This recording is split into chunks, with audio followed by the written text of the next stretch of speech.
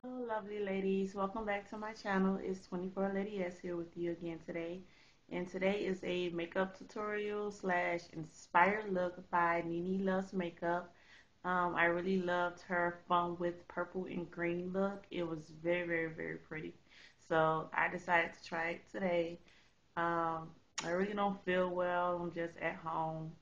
Um, Nothing to do. So of course I decided to play in makeup and try one of Nini's looks. And to my surprise, I think it came out pretty good. So let me guys know what you think when you're done watching, and comment and rate.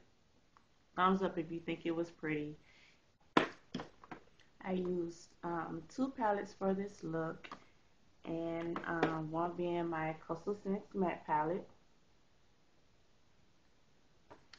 and the other one I used my 120 palette, and I just used the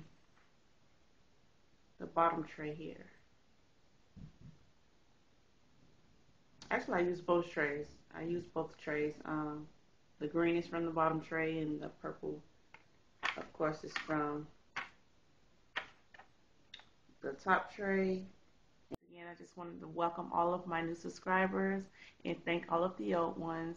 And until the next video, bye.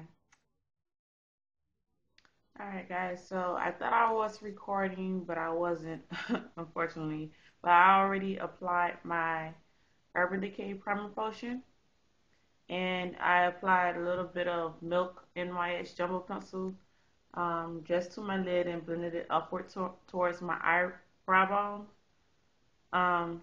Mine is just depotted, thanks to Nini.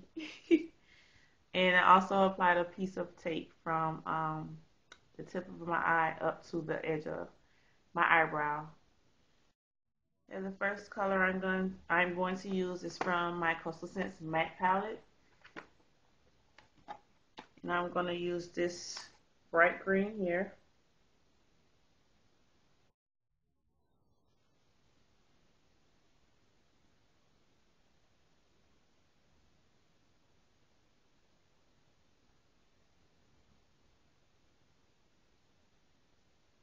Next, coming from my 120 palette, I'm going to use this bright green here, and I hope you can see it. I don't want to tilt it over because it's a mess.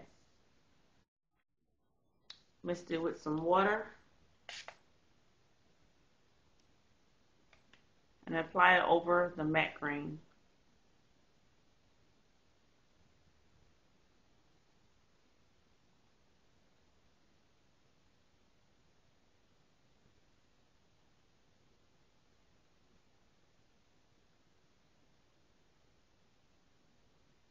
I'm going to take, and this is a brush from Essence of Beauty. It's a smoky wire brush.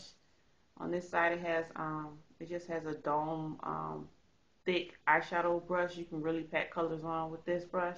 The other side, it has sort of like a pointed crease brush, I would call it, because I always use this for my crease. For my 120 palette, I'm going to take this purple here, apply this to my crease.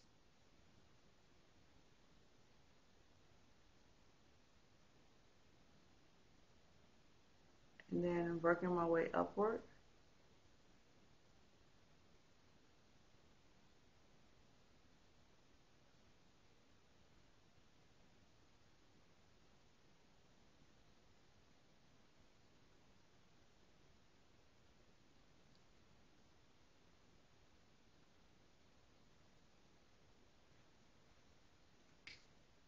Okay, next I'm going to take e.l.f.'s, what is this? Defining eye brush. It's the angle brush. And from my 120 palette again, I'm going to take this dark purple.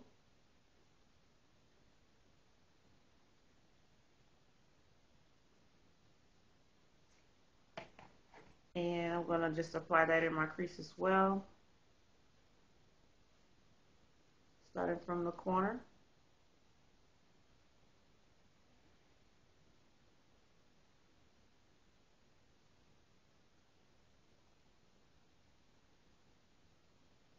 I'm just gonna kind of flick it upwards.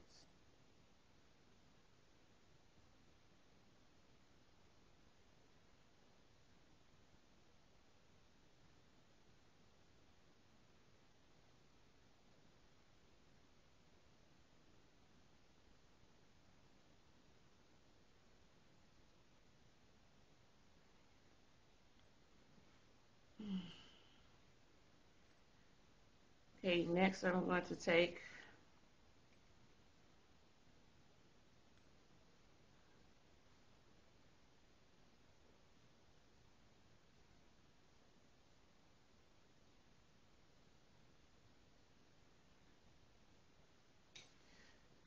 I'm going to take again from my 120 palette. I'm going to take this dark black here. It's not completely a dark jet black. It's kind of like one of those builder blacks to where a little bit won't make it too dark. That's why I like this black because once you apply it, you can keep building it if it's not dark enough. And once you apply it, if you know, you won't really mess up. So that's how dark it is just by touching it. So I'm going to go ahead and with the same brush, just apply a little bit of that into my crease just on the outer edge.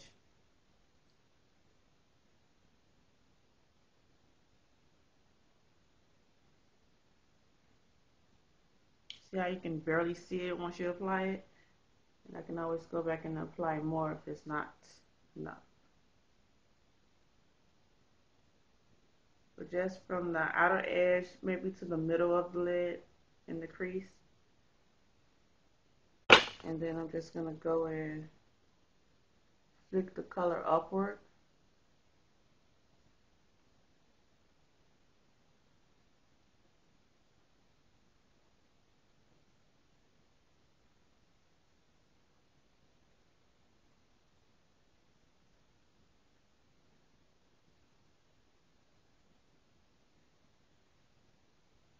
So I'm going to take just a small eyeshadow brush like this. And I am going to mix two colors together for my highlight color.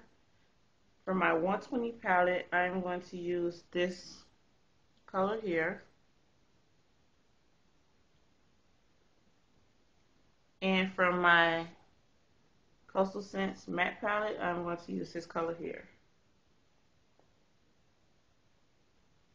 I'm just going to mix those two together for my highlight color.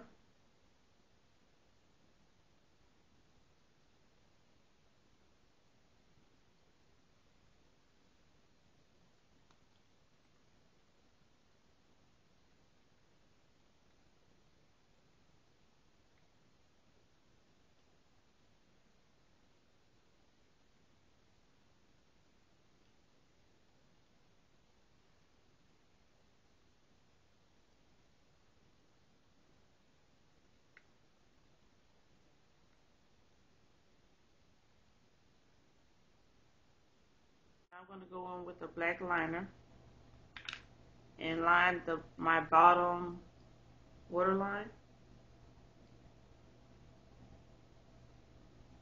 And next I'm going to go ahead and line my top lash line with liquid liner. Next I'm going to go ahead and apply my lashes, and I'm using e.l.f.'s Natural Lash Kit in black, and I'm also using a lash grip from Sally's Beauty Supply Store.